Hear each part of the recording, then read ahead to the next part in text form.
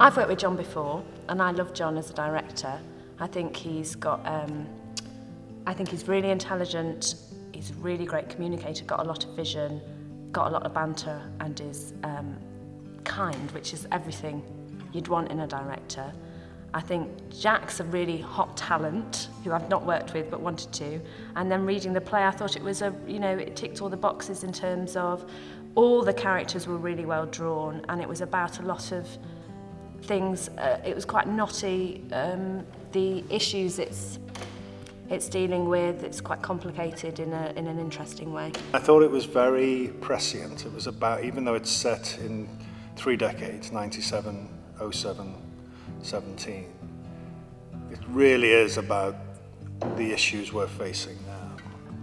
It's a play of ideas, but it is also a really, really forensic investigation into how a family work. And Jack has done that brilliantly.